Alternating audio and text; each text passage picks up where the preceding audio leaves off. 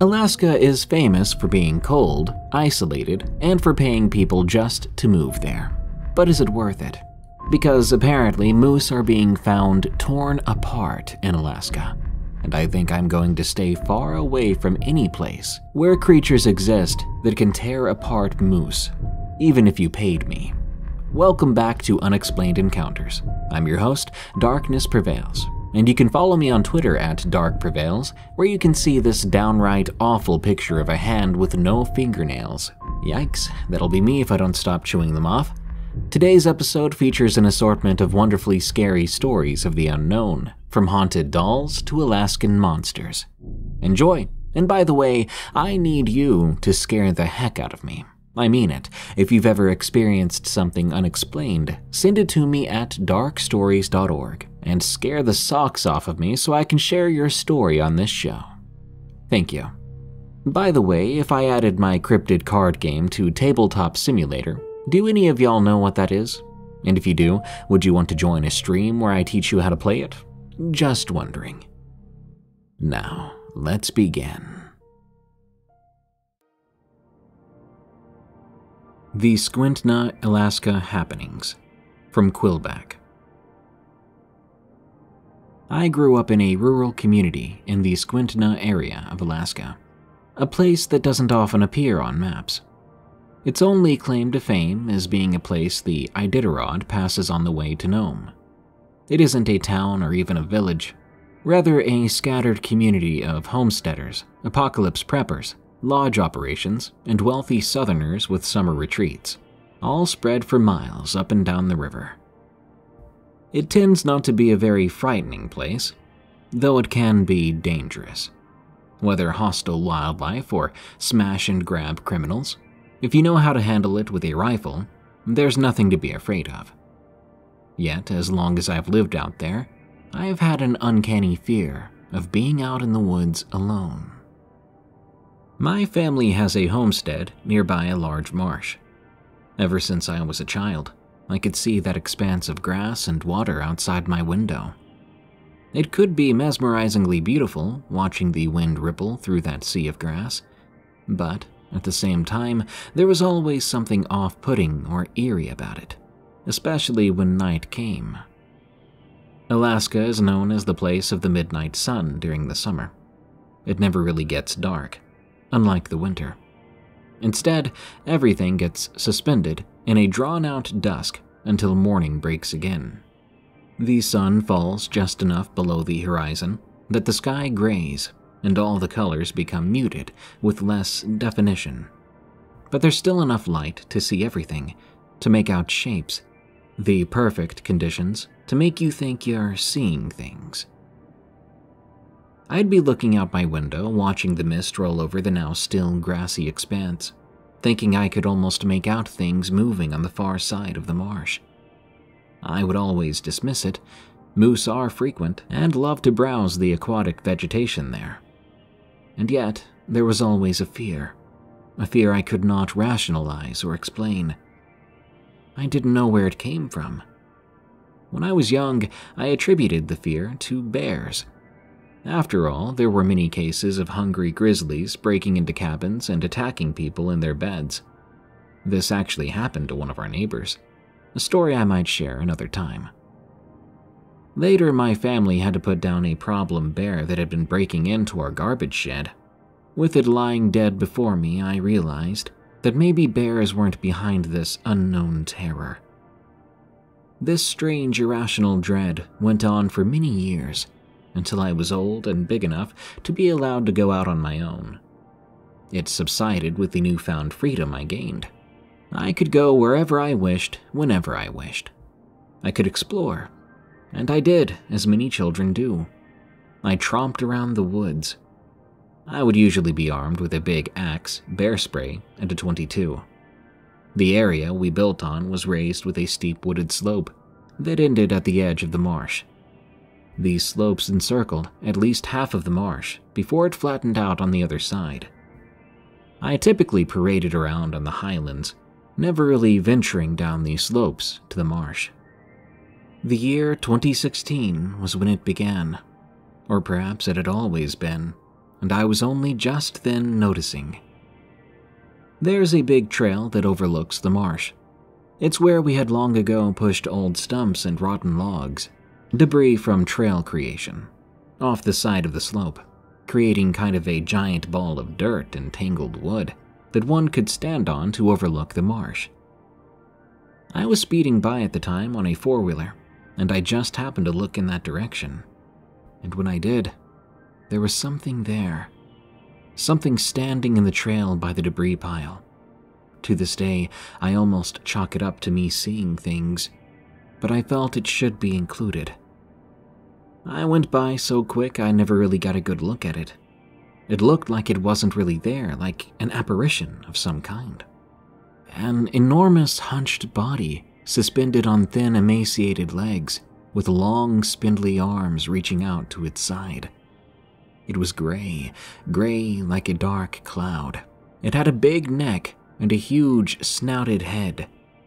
There wasn't enough definition to the body, and I was going too fast to see much of anything else.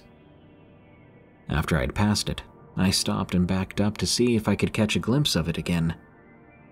There was nothing to see. I ruminated on that sighting. All I could think of was some enormous bipedal moose or wolf. It couldn't have been a bear.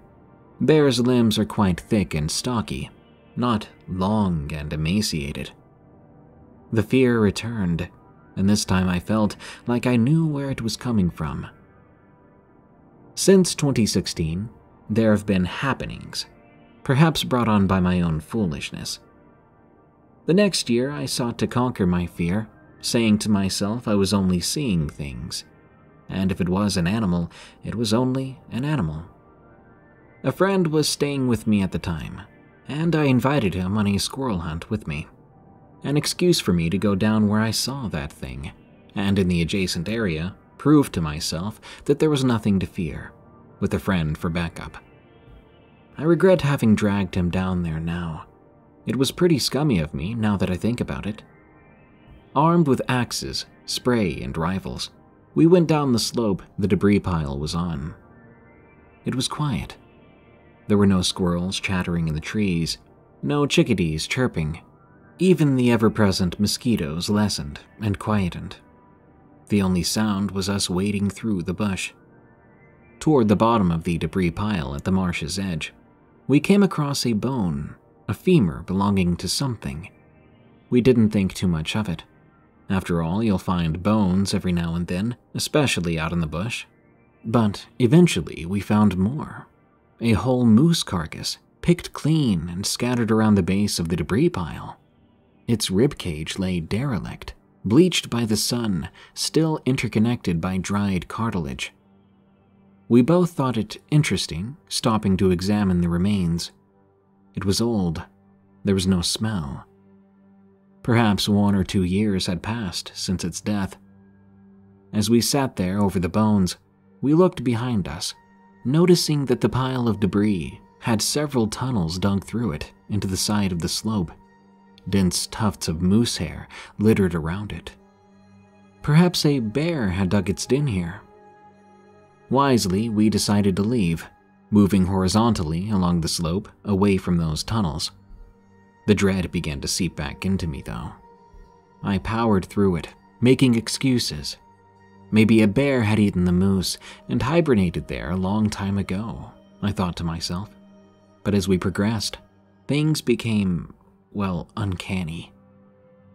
Along the slope, there were many well-worn trails going alongside it, which we walked on to avoid bushwhacking. No discernible tracks could be made out, but there were definitely signs of moose, where they had stripped off leaves and bark to eat, and large patches of flattened grass where something had bedded down. Eventually, we came across another carcass, more intact this time, its bones less scattered. Likely only 1 winter since it died. Its skeletal body was covered in the crunchy shells of dead insects and maggots. Weird. And its neck had been snapped. One of its vertebrae cleanly broken like someone breaking a carrot in half. We thought it strange, and moved on. As we went we began to notice that every so often by the side of the trail, there was a young aspen or poplar sapling, bent over with a log or something holding down its top, like the log had been placed there to keep it bent over. We found places where there were multiple saplings bent over to array in strange patterns, like one after the other in a row. Growing more unnerved, we continued, eventually seeing little sticks all laid around the base of a bigger tree, like a tiny teepee. At that point, we noped out of there, heading back to the house. We got back inside and were just taking off our jackets and shoes when it happened. There was a howl or a deep moan, something like that. I struggled to describe it, but it was so deep, so loud, I could feel it in my chest, like it rattled my very lungs. The only thing I can really liken it to was when I was at a military air show and the F-15s did a low flyby over the attendees. The jolt and the air reverberating in your lungs is something that you just can't forget. This howl boomed once, and that was it. I felt that whatever it was telling us, I know where you've been, and I know where you live. My buddy and I were shaken, but we both came to the excuse of, did you hear that howl? It had to have been a wolf or something. But when we looked at each other, we both knew darn well it was no wolf. After this trek down the slope, there's been things happening. We'll find moose carcasses increasingly close to our house, with most being yearling calves, which are about the size of horses. And we never hear any fight or commotion, so it's assumed that whatever kills them drags their carcasses close to our place. And every time, it's the same. The neck is snapped, sometimes with the head detached. One time in the winter, we went out to the shed to find a moose head sitting in the doorway, its decapitated body just off to the side of the building. It's been a while, and I may be misremembering, but we might have also found a leg in a tree as well. And every time, it's the same procedure. We burn or dispose of the carcass so our dogs don't get into it. We heard one of the neighbors had something big trying to dig under his house while he was gone one evening. All his dogs had been huddled under the cabin when he came back. He found massive claw marks and overturned earth at the edge of his home. He had to coax his own dogs out, letting them sleep in the house with him. A couple of nights later, one of his dogs went missing. A bear? Maybe. I'd find strange tracks I wouldn't know what to make of, one or two in the middle of the trail, with no discernible trackway, even what looked like semi-human handprints in the mud of a nearby lake bottom. I don't know what to make of this. A lot of it can kind of be explained away by coincidences. But the one thing that sold this for me was when I was alone one night at the house in an upstairs bedroom. I was reading a book in bed when I heard something outside. Something was running around on the lawn. I got up out of bed to go take a look, and I hear this massive whack, as if something just hit the side of the house. I freeze, hearing something running around with loud, ragged breathing. I turn off my lights and lock the door. The breathing continues, heaving and panting, gargling breaths. I ended up recording a little on my phone, but due to the crappy audio, I couldn't really make it out over the sound of a clock ticking in the background. I gathered my courage and peeped out the window. Nothing there, but it sounded so close. It had stopped running, and all I could hear was that breathing. Yet, try as I might looking out the window, I saw nothing. No movement, not anything. It was as if whatever it was hugged the side of the house under the eaves to stay hidden from my view. The breathing slowed to the occasional huff and pant. Then, as suddenly as it had come, it just stopped. The next morning, I found a large poplar stick with a long indentation in the house paint. Whatever it was, had hit the side of the house with a stick, which must have been the whack I heard. Since that night, with the breathing and the stick, there have been no more carcasses. Life has gone relatively back to normal. I have reluctantly gone back down over the slope, looking for property markers. The bones are gone, and the tunnels in the debris pile have collapsed or eroded. Thankfully, nothing came of me going down there. Other than that, it's been quiet. I don't know, maybe I'm going crazy, making connections between things that aren't really connected. My fear has subsided.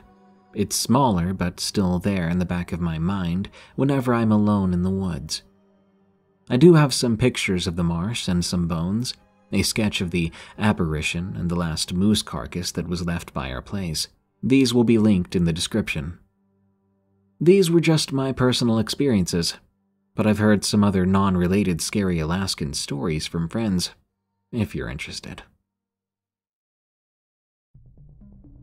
Nightmare in the Old Steel Mills of Youngstown, Ohio. From Matt E. I had a horrifying experience when I was 14 years old. I live in Youngstown, Ohio. I grew up in the north side of the city. If you look up pictures of the old steel mills in town, you'll get an understanding of what I'm talking about. My buddy literally lived across the street from the mills. We would regularly go down there and just investigate the massive area. It was all but shut down and dilapidated. Well, we had certain old buildings that we frequented, and one we made into our home base. We spent weeks making walls and strengthening spots so no one could get in, especially the wild dogs that also frequented the area and were quite vicious. They traveled in packs of 6 or more. The building we went to all the time had no stairs, so we had to jump up to get in. Made it safer for us. The place was right by an active railroad. The other working steel mill nearby used it to get supplies in and out. Fast forward to the summer. We were exploring the mills one night. We always had guns as this was Youngstown, Ohio in the late 80s. Murder Town, USA at the time. Plenty of gang activity. We had chosen an old factory building that was huge. We would even have big fires right on the floor of the first floor. We erected a wall of these metal U-shaped things. Looking back on it now, I think they were milling shields, which gave us privacy and safety. If anyone saw us from the railroad, they would call the police and security, so we would be in a lot of trouble otherwise. Well, we were hanging out, and we heard a pack of dogs coming. This time, we thought it sounded like they were chasing something. We sneakily went out to see. They ran past us over a huge mound of coke that steel mills use in the steel-making process. We then heard a fight ensue, some sort of vicious attack, all the dogs involved. After 6 to 7 seconds, we heard a louder dog above all the others, and the beginning screams of the wild dogs began. To our shock, at different times, the wild dogs were literally being thrown over the mound in different directions. Finally, the pack of wild dogs ran away in the direction they came from, but as fast as they could possibly run, some of them limping with obvious injuries. We were shocked. Then one of my friends screamed, "What is that?" At that moment, I kid you not, this huge, and I mean colossal, wolf-like animal, the size of which seemed honestly fake, crawled on all fours to the top of the mound. It looked directly into the area the dogs ran off to. It lifted its leg and proceeds to release a urine flow that seemed like it was released out of a garden hose. That right there may sound amusing, but it scared the absolute heck out of us. I mean, you have no idea how big this thing actually was. My one buddy stumbled backwards into our makeshift wall. When it heard that, it immediately turned its attention to us. I can't relay to you the amount of fear we all instantly felt. I feel it even now just writing this out. The hairs on my arm are standing up. That creature had yellowish amber-colored eyes that literally glowed like they had a power source behind them. We later discussed this, and we believe that it may have been caused by the light from the huge bonfire we made. The beast then growled, and it was so deep, we all felt it in our bones. I felt it in my chest, and when I looked at my two buddies, they said that they felt lightheaded and sick suddenly. That thing then did something so shocking, so alien to the status quo, that we immediately felt in danger, running inside the building and up 2 sets of broken, missing, and falling apart concrete stairs up to the 3rd level. We were all lucky we didn't fall and break a bone, or worse. What that thing did was stand up on 2 legs. Its back legs. They looked like a huge set of dog legs, but its large leg muscles were more reminiscent of a bodybuilder, but possibly even thicker. Just the look of its massive body was unbelievably impressive and terrifying. One of my friends was crying, he was so scared. When we got to the 3rd floor, we had to smack and shake him to shut him up, as well as cover his mouth. He nearly passed out from lack of air or panic or both. We hoped it had left, but it didn't. After a few minutes, we could hear something climbing up the outside before entering the building. We first saw its shadow. We all froze, no one daring to make a sound. We should have dropped down out of sight, but we were so scared, we just stood there, motionless. At the very least, it had to be the size of a grizzly bear. But to see a canine this big, it felt as if we were dreaming. But it was real. And it was only about 20 feet away then, growling and sniffing the air. Then we saw it look right at us. It knew where we were. It probably knew the whole time. Its eyes glowing, we saw it beginning to drool, but not a little. It was pouring out of its mouth, and I couldn't help but wonder, was it imagining eating us? Did it want to kill us? It could have done so easily. But then it looked away from us and saw the stairs we had climbed. We froze again, a newfound feeling of horror enveloping us. It was heading towards the stairs to come up to where we were. We all began to freak out, and after looking around, there were only 2 escapes, an outside fire escape going up to the roof, or out to the 4th floor. The part going down had long since rusted and fell off. As we considered our options, the creature hopped easily over the 3 steps that were missing and was now on the 2nd floor.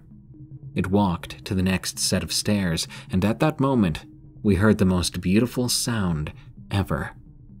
A train was coming right by the building, slowly too. They must have seen the fire, because as they passed, they let loose the train's horn. It startled the wolf creature, which then looked towards the opening of the building, and in just a couple of seconds it was out and gone. We all began screaming for help, which no one heard, but also we were just screaming from stress, finally feeling like we were going to make it out okay. When the train had passed and we could no longer hear it, the fear set back in, and we thought every little sound was that thing coming back. But thank God, it didn't. We began to make our way back down to the 2nd floor, waiting 45 minutes, then to the 1st floor, waiting probably an hour before we ventured back outside.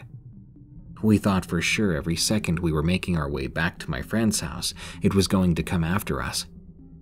We could hear the wild dogs in the distance, and we started to run. We ran until we got to my buddy's house. To this day, those of us in my friend group who are still alive and still in touch talk about that night. We're gonna remember what happened, probably till the day we die. I'm still in awe that things like this can exist. Now, whenever I hear someone's story about something similar, I freeze up and I'm instantly brought back to that night. The ghost in my basement. From Poppy Gallo 22. I grew up in Salem, Utah, in the house my parents built. It was a rural town my whole childhood, but has grown significantly to the point that I barely recognize most areas. Since my family built the house, I never thought it could be haunted. That all changed when I was about 12 years old. Before the house stood there, the land was just a horse field next to my grandparents' home. Neither of them had passed away, so their spirits could not have lingered there. But I would like to share 2 experiences with the paranormal I had in that house. Story 1. The basement was unfinished until I was about 12 years old. When we finished it, my brother and I both got to move down there into our very own rooms. We shared our previous room. The stairs down started in the living room, paused at a landing, and continued going down the other direction, making a U shape. At the bottom, you could turn left and go into the family room, or turn right and walk into a large landing hallway that gave access to our bedrooms, the office, bathroom, and storage room. My room was at the furthest end straight ahead, and my brother was the door to the right, closest to the stairs. I loved having my own room, but I soon found it was hard for me to fall asleep. So I always lay in bed, listening to music or the sound of crickets outside my window. One night, while just lying there waiting for sleep to take me, I began to hear someone walking on the carpet in the hallway. The new carpet made a shaggy crunch noise since it was brand new, so you could hear when someone walked on it. It was past midnight, so I was curious about who was out there. I walked to the door, opened it, and shone my flashlight.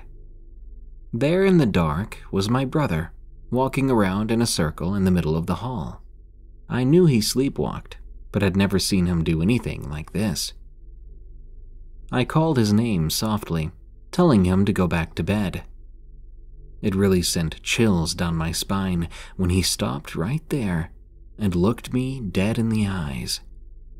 I knew he was asleep, because he never acted this way while he was awake, and he sounded like he was softly snoring. But his eyes showed nothing in them. No emotion, no thoughts, almost like a deer in the headlights.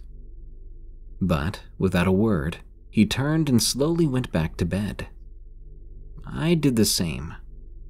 It took me a while to calm my nerves and just relax. I was about to fall asleep at last when I heard the footsteps again. I thought he must be up again and decided I was going to have him go back to bed and shut his door. Annoyed, I got up and walked over to the door, but when I turned on the lights, the hallway was completely empty. It took a fraction of a second for me to realize that even though I did not see anyone, I could still hear footsteps on the carpet right in front of me. My heart stopped. I froze with fear. Then suddenly, the footsteps stopped too. I stood there, rooted to the spot, just waiting for something to lunge out at me, or to make some kind of noise. But nothing happened. I walked over with my hand outstretched to see if I could feel anything. Nothing. I peered into my brother's room to find him still sound asleep in his bed. I quickly went back to bed and closed my door. Then I put headphones in, praying I would not hear anything again. I didn't, but I will never forget the sound of footsteps in front of me in an empty hallway. Story 2. When I was in high school, I always got home before anyone else. This was because my school ended before anyone else got to leave work or school. I would walk home and get inside through the garage door. From there, I would use a door that opened up into the kitchen. As you enter, you get a good look at the staircase that leads to the basement. I was used to being alone for at least an hour before my parents and siblings would return from work and school. One day, I remember opening the door to the garage, looking towards the stairs as I took my first step inside. My blood ran cold as I locked onto movement on the staircase landing. A tall man wearing Levi overalls, a buttoned-up shirt, and a leather hat walked from the center landing down into the basement.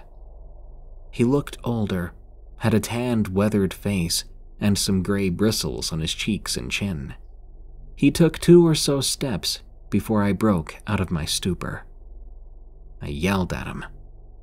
"Hey, who are you? What are you doing here? Get out!" He did not acknowledge me. He just walked down the rest of the stairs, just a slow pace that felt like he didn't have anywhere in particular to go. I was filled with the need to defend my house and get this guy out.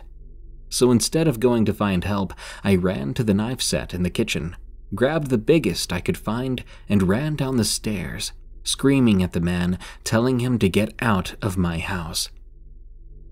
But there was no sign of him. I checked every room, every nook and cranny in the basement. He wasn't there. I checked the whole house. Then I checked the doors and windows. Everything was locked and intact. Looking back, I feel foolish for going for a knife instead of leaving and calling the police, since that would have been safer had there been an intruder. But I'm also glad I didn't, to save me from explaining that I saw a man who just vanished into thin air. I've taken to calling him the farmer, since that's what he looked like. And my town was just a small farm town in the middle of Utah. I never did see him again, but I wonder if he was the one I heard years before, walking around in the basement that night. Years later, I told my dad the story. He said that the description reminded him of his granddad. I'm sure it's just a coincidence, but part of me wonders if my great-grandpa and other ancestors are still hanging out around their family. I also found out my brother had his own paranormal experiences that he never told anyone until recently. Those are stories for another day. But it's just more proof that that house may be haunted.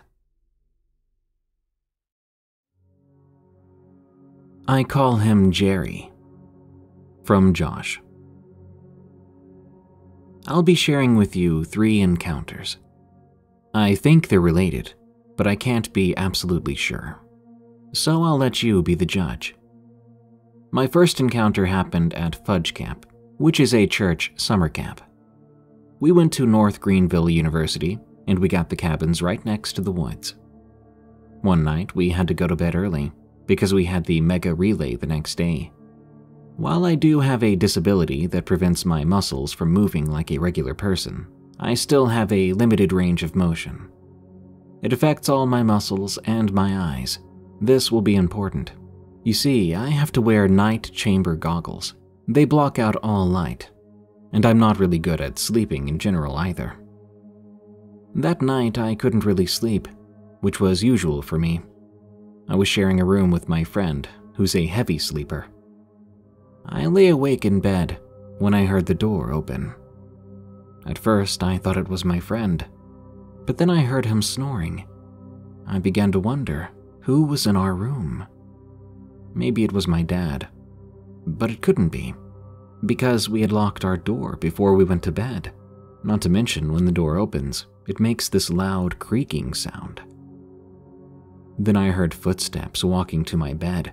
Then something pressed down at the end of the bed, like someone was sitting on it. I then got this overwhelming feeling of being watched, but I had my night chamber goggles on, so I didn't bother taking them off. I just acted like I was sleeping. Eventually, I felt the weight on the bed pull away, and the sensation of eyes on me faded away. The footsteps began to walk back to my door. The door slowly shut and locked back into place. The following day, I asked my dad and the counselor if they had gone into our room that night, and both said no. One of my friends told me that he had a dream of a weird-looking animal from the woods behind our cabin, which came out walked into the cabin and it went into one of our rooms, but he said he couldn't remember which room it was. I didn't bother saying anything because I didn't want to sound crazy, but I knew I was fully awake last night and I was certain that something or someone had come into my room and sat at the end of my bed, and it felt like it was watching me before getting up and leaving. Fast forward a couple months later to my second encounter. I had downloaded the game Pokemon Go. The first thing that it tells you is to always be aware of your surroundings when you play. One night, there was a Pokemon that made its debut, but the only time I could get it was at 12 o'clock at midnight, and it was right outside my house at the church around the corner. I got my shoes on and grabbed my phone, but when I opened my door, I got that feeling again, like something was watching me, like it was close by. I completely ignored the feeling and went to the church anyway. Before long, I was done with the stuff I needed to do on the game. I was about to head back, and that was when I heard a cat meowing. But what was different about this was it sounded like it was a record player being played back over and over. It was also across the road, on the other side of the field, that was solid pitch black. The only light post was the one at the church, and I was currently standing under it. I was on edge then, when the feeling of eyes watching me got even worse. Now, I was familiar with most of the cats and pets on my street, but this cat, this animal, sounded unlike any of them. This one was off, so it was even more strange and terrifying when it began to scream. I got back on my scooter and started on my way home. We don't have any wild cats where I live, just domestic pets. I drove down the road and I could still hear it as loud as it was before, like it was chasing me and keeping up. I made it home in one piece, but I had no idea what that was. On to the third encounter. One night I was getting ready for bed. When I went into my room, my cat did not want to go in. I just ignored this. I was tired, so I just went to bed. I had a dream that night. In it was this humanoid-looking creature covered in red fur, like velvet, rather than fuzzy or fluffy. Imagine a short-haired dog like a chihuahua or short-haired cat. This creature came into my room, popping its head up and staring at me from the end of the bed. It had a human face. I could definitely see its teeth. It had lips too, and eyes, but not the typical scary monster eyes. These were blue. I watched it put its hand onto my bed and hoist itself up. The thing was much bigger than I expected, probably 8 feet tall, tailless, and very muscular. It then leaned directly into my face. I reached out, placing a palm on its face. All it did was growl, like telling me, "Don't touch me." But it didn't attack. Steadily, a feeling of dread swelled up, forcing me awake. When I woke up, I felt my hand reaching out in front of me like in the dream, and I could feel fur, velvety fur. My hand was touching something, and that something was growling. I've never heard or seen anything like that again, and honestly, I haven't seen it in real life, but I guess I have touched it. If you know what this is, let me know. All I know is, not all supernatural creatures are bad or good. It seems like some are just there. The Other Girl in the Room, from Mavie Wavy. The following story contains an account of self-harm. I'm 25 years old, but this incident happened when I was 14. My mother worked for the government, so every 3 years she would be transferred to somewhere else in the country. I grew up with my grandparents, and my mother would visit whenever she could, or we would go visit her over summer vacation and other holidays. The town she was in where the incident occurred was very suburban, but remote. She was put up in this old but huge apartment with about 10 of her colleagues and their families staying in the building. There were large tracts of dry land all around the building, and it wasn't unusual to find no neighbors for miles. I was with her for 2 months of summer vacation, and I was bored for the most part. I mean, there wasn't much to do there, so I would usually spend my days playing video games or watching TV. I did have a big room all to myself, which was great in the mornings, but as soon as it got dark, there was a very eerie vibe from the room that I just couldn't quite figure out. For one, it had this dark space in the corner where no light could penetrate, and I was just really afraid of dark places. But I shook it off, thinking it was just my imagination, and somehow continued to stay there. It was the night of April 5th. I'll never forget the date because what happened gives me shivers even to this day, 9 years later. I finished dinner, said goodnight to my mom, and turned in for the night. I tossed and turned for a while, not feeling very comfortable, but at some point, I was in a nice lull. That's when I heard it, sobbing, soft sobbing, coming from the corner of the room. At first, I thought it was someone outside, or someone from the house below ours, but the sobbing seemed to echo off that corner. I sat up slowly, heart pounding, glancing at this dark space. At first glance, I couldn't make out a thing. Then a silhouette started to appear. It was a girl. She faced away from me, cradling as her bony spine went to and fro in the dark. I think that was the moment I honestly forgot to breathe. Fear overtook every part of me, and I didn't even know what to do. I blinked once, thinking I was dreaming. When I opened my eyes, she was at the foot of my bed. She was pale and had scraggly hair. For the brief second that I saw her, before I screamed my lungs out, she had her head tilted, as though she were observing me, curiously. The next thing I knew, my mother came rushing in, turning on the lights and holding me tight. I didn't realize I was still screaming. The sound was just numb to me. As she tried to comfort me, I fell into a mess of sobs, hyperventilating, still trying to make sense of what just happened. Some of the people in the building had heard the scream, and they came running to check on us. After what felt like ages, I managed to calm down a bit, and out of sheer exhaustion, I passed out in my mother's bed at some point. When I woke up the next day, it all felt like a dream. In fact, I was convinced the whole incident was a bad nightmare. That was until a friendly neighborhood woman came to visit my mother, checking in on us. While they spoke, assuming I was still sleeping, I eavesdropped. The woman seemed a bit on edge, her voice quivering as she told my mother that the people who had stayed there before us had a troubled daughter. The daughter was prone to violent fits and never really left the house. "And well, that was her room," said the lady, pointing to my room.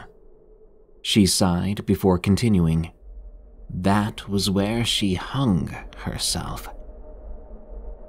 I was frozen, barely able to breathe. The woman's voice dropped to almost a whisper as she nervously told my mother, "Yesterday was the 2nd anniversary of her death." My mother gasped softly. As for me, I was still frozen numb, not really knowing how to process this. So I'd seen a girl in my room, the girl who had killed herself in there. My mother and the woman agreed not to mention anything to me, but it was too late. That girl sitting in the corner sobbing, her pale specter in front of my bed. It was all etched into my mind like a scar that would never heal. For the rest of the summer vacation, I refused to set foot in the room, even during daylight. And over time, the memory became a bit bearable, even fading to an extent. But the fear, oh, the fear, it's dug in too deep that every fiber of my being feels it, even to this day.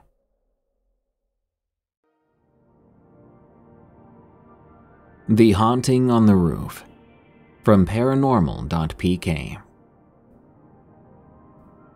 The story I want to tell you happened one night at 3 a.m. I was getting ready to turn off my computer and go to sleep when I heard some strange sounds coming from my roof. At first, it sounded like someone was walking on the roof. Then it was like someone was using a hammer. And later, it sounded like someone dragging something heavy. I thought it might be my neighbor, so I went outside to check. But as I was about to leave my apartment, I again heard a loud noise, the heavy dragging sound. I realized it could be a thief stealing the outdoor units of my air conditioners. This had happened recently in my building, so I quickly grabbed my pistol and went outside to check. As I headed towards the stairs, I spotted my neighbor. He asked, "Where are you going? Why do you have a gun?" I explained to him that I'd heard a strange noise from the roof and was concerned it might be a burglar. He responded, "Well, be careful." On I went to check, and I found the door locked from the outside. I unlocked the door with a key and opened it up, my fingers gripping onto the pistol. As I peered through the doorway, there was no one there. I checked on my air conditioner units. They were still there. After that, I returned inside, locking the door behind me. When I returned to my apartment, I sat on my sofa, my mind beginning to dwell on the recent events. Normally, I don't overthink things, but on this particular night, I found myself repeatedly reassuring myself that there was no one on the roof and that everything would be fine. However, a nagging thought persisted in my head, suggesting that the ordeal was not over, that I should remain alert. That feeling weighed on me, convincing me not to head to bed just yet. To distract myself, I decided to watch some YouTube videos, but I couldn't concentrate on much. I thought it might be a good idea to go check the rooftop again, just to calm my nerves. But before I could fully comprehend what was happening, I heard a noise. It sounded like someone running across the roof, and at the same time, there was the sound of someone rushing down the stairs. I grabbed my gun, opening my apartment door. When I was about to head back to the rooftop, I bumped into my neighbor again. But this time, he looked terrified. When I asked what happened, he explained he had seen a shadow from his kitchen. Curiosity had gotten the better of him, and he went out to check. He saw the shadow darting towards the rooftop. He followed it, but the eerie shadow mysteriously vanished right in front of the door. I started to feel more and more worried that someone we didn't invite might be on the roof. My neighbor was too scared to check, so I decided to be brave and go closer to where those strange sounds were coming from, even though I was getting more scared the closer I got. As I moved forward, I got those tingly goosebumps on my skin, my body's way of telling me something spooky is going on, only adding to my fear. When I got closer to the door, I saw that it was no longer locked. This made me check my pocket, confirming that I still had the key. Additionally, when I shone my light on the lock, I noticed there was no key in it. I opened the door and yelled out, "Who's there?" There was no answer, just eerie silence. As I looked around, I didn't see anyone, but the silence was unsettling, and I could almost feel a creepy, cold sensation coming from behind me. I quickly turned around, ready to face what might be there, but what I saw was beyond belief, making my heart feel as though it might stop. A dark figure, fast and elusive, rushed toward the elevator room. My instincts took over, and I chased after it. But just as strangely as it had shown up, the mysterious figure vanished into thin air, leaving me confused and overwhelmed by terror. I stood there like a statue until I felt a tap on my shoulder. Without thinking, I spun around and grabbed the person's arm, yelling out, but I soon realized it was the building's security guard, sent to check on me by the concerned neighbor. I immediately apologized. As he accompanied me to my apartment door, he said something that had me freeze in place. "Funny you brought that gun with you." He gestured at it. "I don't think bullets do anything to ghosts."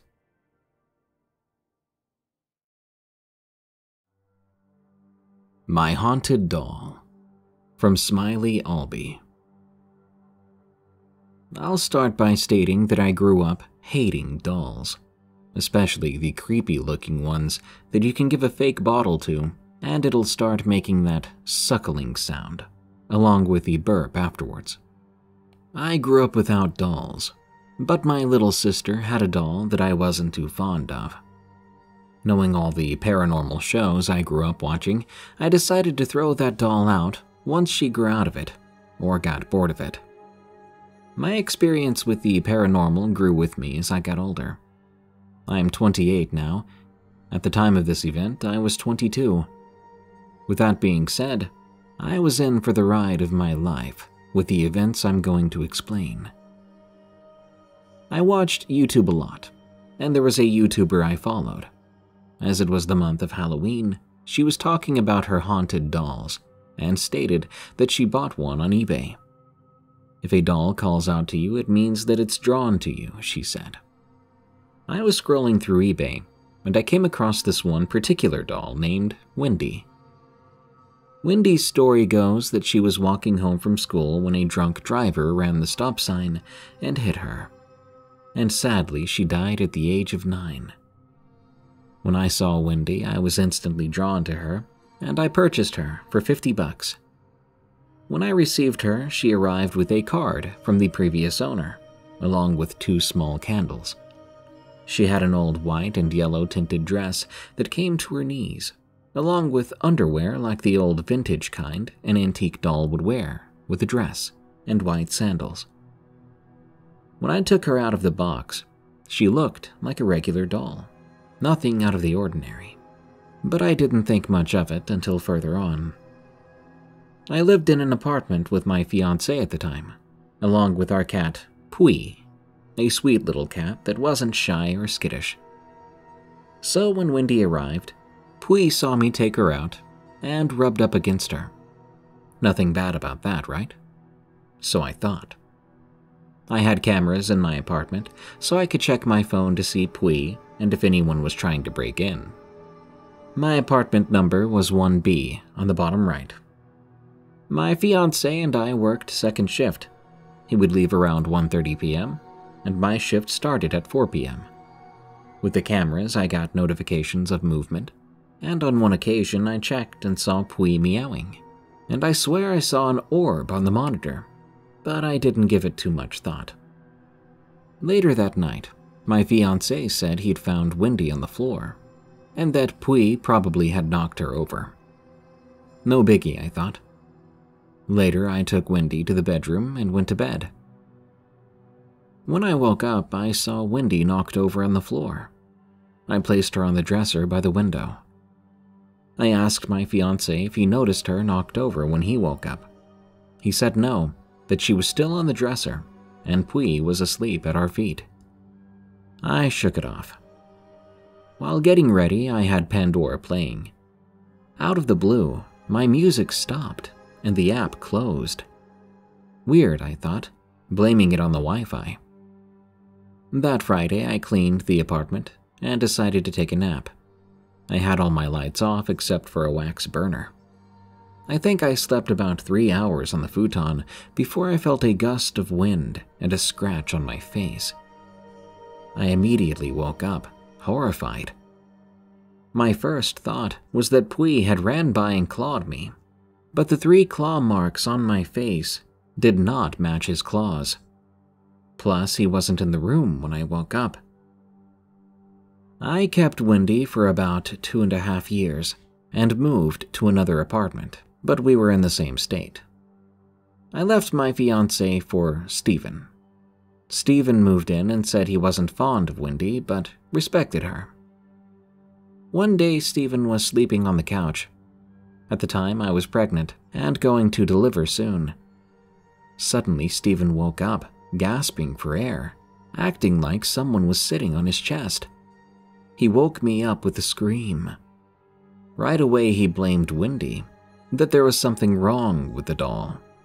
But I said that was nonsense. Besides, she wouldn't do that. He respected her, but he might have been right. I would wake up with scratches, but I never told him. I didn't want to freak him out anymore. At one point, my parents and sister came to get Pui and cat sit for a while, as I was going to be induced that night. My sister asked who the little girl on the balcony was, the one wearing the old yellow dress that stopped just above her ankles. I asked, puzzled, "What girl?" At this point, I was starting to think something really was up with Wendy, but she had never shown herself to me. I smiled and said maybe it was Wendy after all, coming out to say hello. An hour after that, we were talking about me being induced, becoming a mother, when suddenly I heard a low growl. I asked if my family heard that. My mom said maybe it was a neighbor dog, but no one next door had a dog. A year after that, while I was trying to move out, I forgot Wendy. I went back to the old place, but the door was locked. Apparently, management had already changed the lock without telling me. Only things left in there were an old bassinet, baby clothes, and Wendy. I don't know if they threw Wendy away, but every time I pass by that place, it appears the tenants there don't last, and the blinds are always up, exposing an empty apartment. It's been 4 years since I moved out. Not really sure what happened to Wendy. Hopefully she found a good home. If not, whatever's in that apartment wasn't Wendy. I believe whatever was using Wendy was trying to appear as something sinister. Luckily, Wendy is no longer with me, and now I don't buy that kind of stuff for the sake of my daughter. Stay off eBay buying haunted dolls. You never know what might attach to you and your loved ones.